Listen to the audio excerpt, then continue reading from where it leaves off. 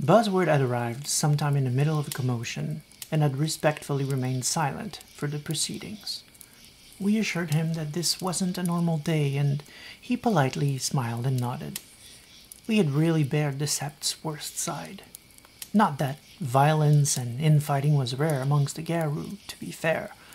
On some Septs, this would have been a normal Tuesday. But that didn't mean we wanted to advertise it to a glasswalker, who was also literally the VP of marketing for a big hotel in Quebec City. Thankfully, he remained professional and moved gracefully right past it. If he judged us any less for the brutality of us forest-dwelling Garou, this urban one didn't show it. We brought him to the laptop which we had kept under watch. Considering its previous owner, there was no way we'd take it anywhere near the Karen's heart or leave it out of sight from both Garou and Spirit. Very quickly we ran into a major problem. Forests aren't known for having good Wi-Fi or electricity. Don't get me wrong, we had power. We had a couple of old generators spread around the periphery in case we needed to power the spotlights at night. But we didn't exactly have an office or a computer room. So he sat on a tree stump around the campfire and then tried really hard to still remain professional while he booted up the portable PC. He was clearly uncomfortable and annoyed.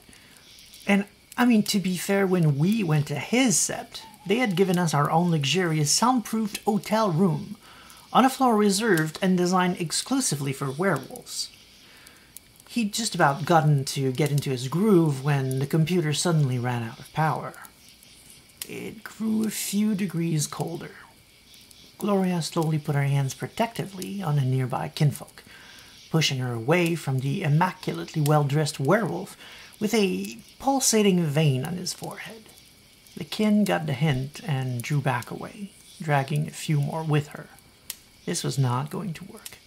We really needed to move him somewhere more appropriate for this kind of work. The best we'd have was Jane's house. She didn't quite have Wi-Fi, but there would at least be an internet connection, and swiveling chairs with wheels. Boy, we really knew how to roll out the red carpet. So I set out to find her, but found I couldn't bring myself to focus on this.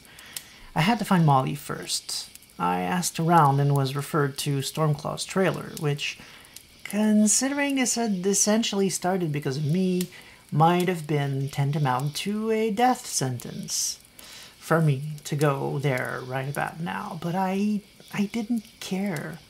I saw her outside on a makeshift cooking station warming up some broth, no doubt for her uncle. Werewolves heal fast, but Aaron, I mean, we were talking about a ripped out arm and serious spinal damage. It would heal in just a couple of days even. We're damned resilient, but it wouldn't be painless. And there may well be a permanent battle scar or two as a result that could impair his ability to fight for the rest of his life. So of course, as his kinfolk, it made sense that she'd be here to help him through his recovery. She showed strength and resolve. But I knew that she must have been a mess deep down inside. Fuck this. Kinfolk really are the unsung heroes. Yeah, I said, startling her.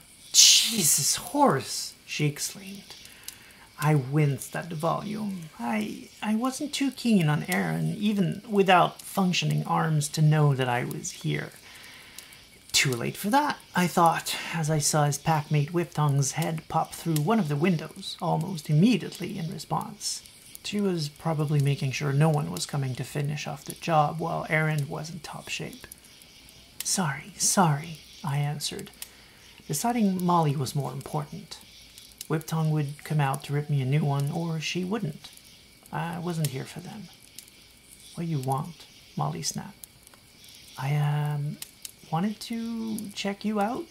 I stammered like a damn schoolboy. Check on you. Are you okay? I finally managed to say. I saw her make an effort to soften up. I'm not, she admitted. But thank you for asking. Sorry, I snapped. Oh, please, Molly, I said. You spent most of your days surrounded by moody werewolves. If someone's ever had more than her share of people snapping at her and far too few of them apologizing for it. It's you. Snap away if it makes you feel better, please. She smiled a little. Nah, I don't wanna. Not at you, anyway. I looked at her and smiled back. I didn't know why I had come other than to comfort her. Just to be with her, maybe. And now that I was, I had no idea what to say. Some galliard I was. Need any help? I proposed. Stay the hell away from my food, she answered, emphasizing for humor. Although she probably meant it in a certain way. Like many good cooks, she didn't like people messing with their art. I laughed and found the place to sit nearby on the ground, leaning on one of Stormclaw's trailer's large wheels. Just being there, you know, showing her she wasn't alone, that she mattered. It took a bit before either of us were ready to delve into any of the big topics. Wasn't even sure we would, not so soon. But eventually, she came to sit next to me. So, I guess you figured out I hadn't quite managed to talk him out of any of this nonsense, she eventually said. He makes his own choices, Molly. None of this is on you, I said. Or on you, she answered. So, we're good? I asked, hope and despair on my tongue. We are. Well, of course we are. She leaned her head back on my shoulder. But I don't know if me and Aaron are. Not after this. I'll help him heal back, but I won't stand for this. I don't care that I'm his kinfolk. Nothing gives him the right. And dragging Dreadhorn and Gloria into it? A duel to the death? For what? For me? For some decade-old grudge? Both? All of it? It's too much. You'll take flack for this, I said before thinking. A kin? Abandoning your Garou? That's basically unheard of. Yeah, well, that's his call, she snapped back. Either he makes amends or I'm gone. And I'm not his property. I'm family, goddammit. Of course, I said. I'm sorry. I didn't mean otherwise, but some more traditional-minded folks won't see it like that. Fuck them, she said simply. Fuck them, I agreed. And we kissed. She got back up to finishing preparing the broth. I should go. I need to find Jane, I said, preparing my exit. Sure. The laptop, I understand. Rain check for tonight anyway. I need to talk to my big lug of an uncle. You go. And go be a hero, she replied. And thanks for being supportive. I got up too, kissed her one last time and left. I found Jane not too long after that, coming out of another trailer nearby. I brought her up to speed and we came up with a plan to sneak Buzzword into her room as a computer tech coming to fix our modem. We couldn't quite find an excuse for me, Firehound, and Gloria, so we just snuck up the window while Jill greeted Buzzword in front. With the laptop now plugged in, the Glasswalker got to work his magic. It wasn't too long before he confirmed that there was a Bane inside of it, making it very difficult to hack into the files. He hooked up his own laptop on Jane's landline and made a call to a friend to talk business. Buzzword was very good at marketing and hacking, but as a galliard he was less good at the spirit stuff. While they talked shop, I explained to Jane that spirits could possess objects as well as people, and in fact, we Garou did this on purpose. The result was called a fetish, essentially a magical artifact that could serve in a myriad of purposes. I showed her my own sash, bound with the spirit of a warm summer breeze. It wasn't one of those fancy fetish that Garou would fight over, but mine was more of a practical one. It was centuries old, passed down from one silent strider to another. When I activate it, by speaking to the spirit inside and manage to convince it to assist me, he keeps me warm, even in the coldest nights on the road, even under the heaviest of rain or sleet. I wake up warm and dry. On the other end of the spectrum, Gloria explained that the Silverfangs forged great swords of silver called Grand Claves, where not one but two spirits are bound, creating works of such power that wars have been fought over them. Like mine, she said longingly, looking far into the distance in the realm of memories. My brother carries it. Yet I was born first. I should have inherited it, but I was Garou born. I was not allowed to exist, much less carry the very pride of my lineage. Sun Cleaver belongs to me, but I have never even held it. The very notion clearly brought her great pain, so I quickly stepped in. There are two ways to make fetishes. You can defeat a spirit until it is just about to fall into slumber and force it into an object, or you do it the honorable way. Fetish carry great status, but also often great power. Spirits understand our need for them, and will often willingly agree to do the binding. But the least we can do is make sure this new permanent residence is pleasant. They're sacrificing a lot on our behalf. It's only fair that we put effort into this. Handmade is regular, frequent. But if that's not an option, there are many ways to properly prepare a suitable receptacle. You can carve glyphs or decorate it with all kinds of elements pleasant to the spirit. If the spirit says no, then you go back to the drawing board and you put some more effort into it. For the most powerful fetishes, Thurges can spend months and even years gathering suitable materials to craft the perfect bow or the perfect dagger. Sometimes going on quests to find legendary claws, unique magical metals, or just to dedicate their victory to the spirit they're trying to convince. These aren't mere trinkets. It's an honor to carry one. Sorry to interrupt, Buzzword said, interrupting. I'm gonna need a few things to trick this Bane. I'll be back in a few. Don't touch either laptops while I'm gone. I leave you with my friend, Speaks in the Web's voice. And without a word, he just left us with the stranger on his screen. Hi, Jane said, a little shy. We all said hi, too. It was awkward. We presented ourselves. So, you do this a lot as a glasswalker? You troubleshoot spirits? Speaks laughed a little. Yeah, more than one might imagine, considering I'm not a glasswalker. None of us got it. Of course, Garou of any tribe could be great at computers, but she was good enough that a glasswalker called her for help. And she wasn't glasswalker herself? We were impressed. Sorry, Speaks in the Web's voice. I'm new. I'm a cub. I'm confused. Are you Bone Knower? She laughed again. Not in a cruel or mean way, but clearly this wasn't the first time this was happening. No, child. I'm actually a member of Older Brother's tribe. Oh, but you're not Native American. I thought that you were because of the story of how you crossed. I'm sorry, am I being insensitive? I sense no malice in your question. You're not mistaken, not entirely. In the early days, the younger, middle, and older brother tribes crossed the seas together to the Americas and established in the Pure Lands. Younger brother took up the frozen north, middle brother took to the middle, and we settled in the south. Together we kept those lands safe for a long time. We were not alone. We had allies from the other local shapeshifters. We defeated great evil here, but some evil had run rampant for millennia, unchallenged until we arrived, and had grown so powerful they simply could not be felled. Those we could not destroy, we bound. For that is what we do. That is what we are. Our patron, a great water serpent, is a dangerous and vicious beast, but one of our ancestors won its trust and respect, and he has been teaching us ever since. Under his tutelage, we learned that under this veneer of violence, he is in fact quite patient and wise.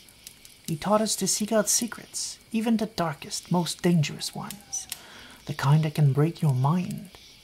For even if we lose some to our madness, what we learn can help us undo the worm. And with these secrets, we learn dances and chants to lull even the most powerful Banes to sleep and bind them forever. Or at least as long as the proper rituals are maintained. And so, we kept it dormant for years and years. As you probably know, when European ships landed, things took a dark turn. We lost a lot of land to war and strife. Some of those terrible creatures broke free and new ones were born from the conflict. It took time and lives to fix this, and by the time the dust settled, the Croatan middle brother was gone forever. The worm used the opportunity of this madness, the human-on-human wars, the Garou-on-Garou wars, the Garou-on-changing breed wars, the wars to recapture impossibly powerful Banes. He used all that to unleash a terrible tragedy. Himself. Or rather, 1/3 of himself, the Eater of Souls. The Garou, native or European, could not scramble an answer in time, but Middle Brother, brave and noble Middle Brother, acted before it was too late. They gathered the entire tribe in a binding ritual so powerful, it required the sacrifice of the tribe, not just its members, but the concept of the tribe itself. In order to bind Eater of Souls out of the physical realm forever, they gave all of their lives. Their patron spirit has never been heard from since. None of their kinfolk have bred true since that day. An entire tribe gone, forever. Perhaps in response to that defeat, less than a century later the worm struck again. As the Wormbringers laid the foundation of the railroad, one of the great Banes we'd bound came face to face with one of the Weaver's great new spirits. The two spirits fought, but instead of destroying each other, they somehow merged into something greater than their individual parts, and the Storm Eater was born. For 60 years we were helpless against it. It ravaged the Umbra and consumed any spirit of the wild it found, leaving behind terrible Banes and new Weaver spirits alike. But again, this is what we do. We found a way to bring it down, studying the Great Bane, learning from it. Binding this creature would require sacrifice. One hero from each of the 13 tribes. Native and European werewolves would have to learn to work together to do this. The price paid was great, the damage irreparable, but at least the Storm Eater was bound, and still is to this day. And this brings us to me, Speaks in the Web's voice said. After this day we chose to work towards the future, towards healing and fixing the great mistakes of the past. We reached out to all cultures. We mingled with all of them. The older brother tribe of today isn't limited to Native Americans, though they still are much more numerous. We have among our kinfolk and tribe members folks of all skin colors. As a result, we do not just fight to give a voice to Native Americans, but all people of color. We have a good number of activists who, every day, fight in the streets and in the courtrooms, to open doors, to change minds, to raise awareness, to fight legislation, to fucking bring back electricity and basic amenities to communities that our government and big corporation would rather abandon. Jane had been listening to every word, fascinated. "You sound extremely cool," she finally said when Speaks was done. "We are," Speaks replied shamelessly, "though few think so." "What? Why?" Jane asked, genuinely puzzled. Well, this is turning into quite the tribal expose, isn't it?" Speaks said.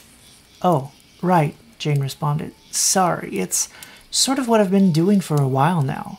I'm learning about all the tribes, and I've been talking to members from each of them. Do you mind?" No, dear, it's just unexpected." "All right, then. So, here's the thing. Folks don't like us for two big reasons. One, they don't trust us. Not everyone understands the wisdom of actually seeking out the worm to learn from it.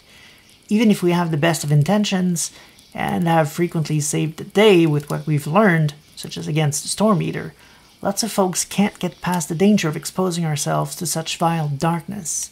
Fewer still understand the necessity of keeping Banes alive. Many assume it will backfire at best, or that we have ulterior motives at worst. But why, though, if I may? As I said, some of these can't be killed.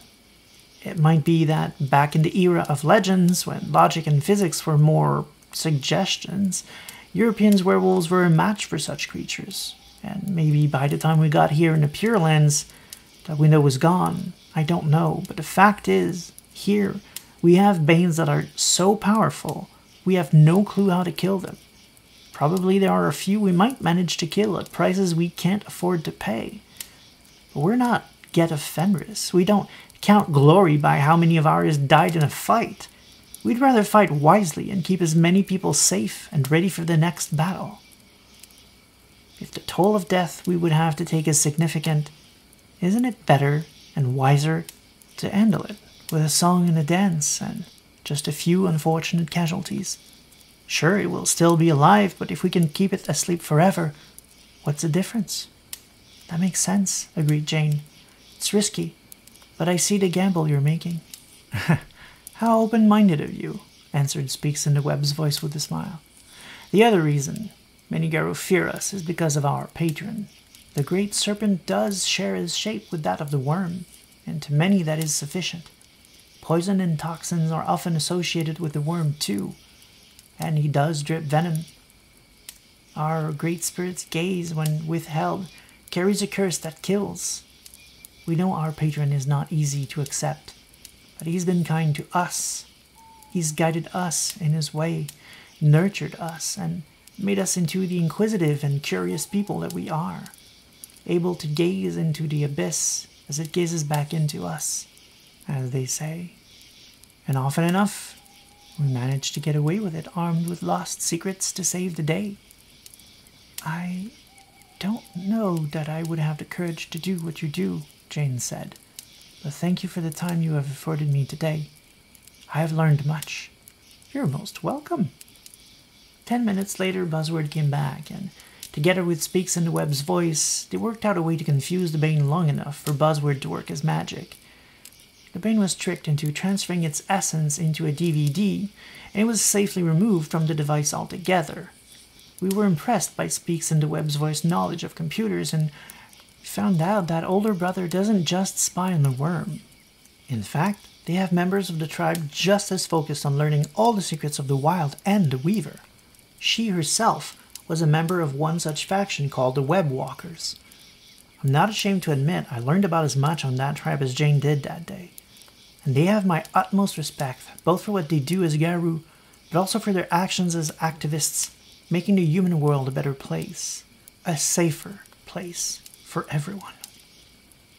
By the time they were done, we were reading printouts of emails and social media accounts. Within a couple of hours, we finally had a general idea of what was going on. The school was infiltrated by Black Spiral dancers. They had a long-term plan to corrupt the minds of the next generation of humans, kin, and Garou. But Evan, the custodial, had burned a few steps by releasing the USB keys without his pack's knowledge. They were not happy about it. They wanted to shape minds, not kill them. Even better, we now had names. Mr. Irwin, the counselor, Jane's counselor in fact, Mr. Lively, the secretary, and Miss Ale, the principal. And just like that, we finally had our targets. It was time to end this. This has been a Rite to Remember Season 2, Episode 17. A series of lore videos for Legacy Werewolf the Apocalypse presented through an immersive narrative. Yet another tribe that's often misunderstood. They're usually regarded as the other Native American tribe, but there's so much more than that. Along with the Children of Gaia, the Glasswalkers, the Bonewars, and the Black Fury, they are perfect for an urban or activism, or both, based chronicle. People keep thinking only the Bonewar and Glasswalkers spend time in cities, and they're dead wrong. All of these tribes have business in town, working to help or protect communities they hold dear, dealing with important social and political issues. Hopefully, if you once believed that Werewolf wasn't political, even back in the 90s, you now see that it is woven into every line of ink. You see that literally half the tribes are very concerned with social issues, and that as a whole, the game is about more than just being a violent Captain Planet spin-off. The other thing people tend to only focus on when it comes to Older Brother is the spirit thing. Usually seen as the experts on all things spirit, they are often picked for Thurges in the same way the Realm players often pick Get of Fenris or Younger Brother. But that's missing the point. playing older brother isn't about being an expert, it's about risking everything to become one. It's about being driven by an insatiable curiosity that will drive you deeper and deeper into dark mysteries you may not come back from. Tales like that need thurges for sure, but they also need warriors, leaders, scouts, and people to tell the cautionary tale when all is lost. Older Brother is known for its excellent thurges, but they are an excellent tribe for all auspices. Think of it like this. Would Lovecraftian stories work if all the characters were spell-slinging wizards? No! Some characters are mystics, but you need all kinds of characters to make it work. And if it wasn't obvious yet, Older Brother stories are exactly that. Lovecraftian. So branch out, be Ragabash, be Philodox, and be curious. More curious than you should ever be. Don't stop looking for secrets. That's what playing Older Brother is all about. Now, usually I skip talking in detail about the camps. But in the case of this tribe, I really think they're very good. Often camps are just ideologies. Members of the same tribe don't have to agree on the direction or the goals of the tribe, and it makes sense to present many different viewpoints. I agree on that. But breaking it down into camps essentially means adding a fourth choice to make, in addition to breed, auspice, and tribe. It gets heavy. Here the camps are not ideologies.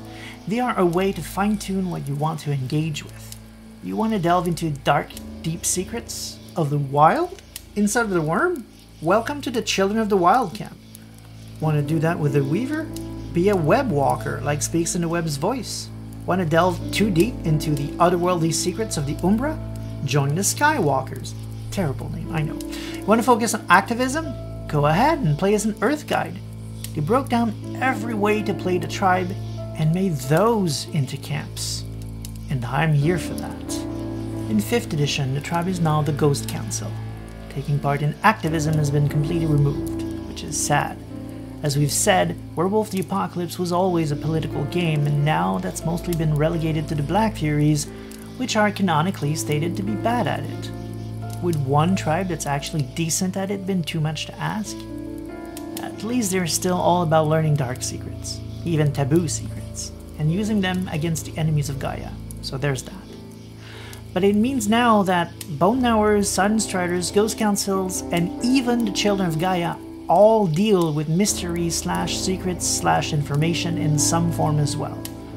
They all specialize in different things and do things differently, for sure. That's still a lot of potential overlap.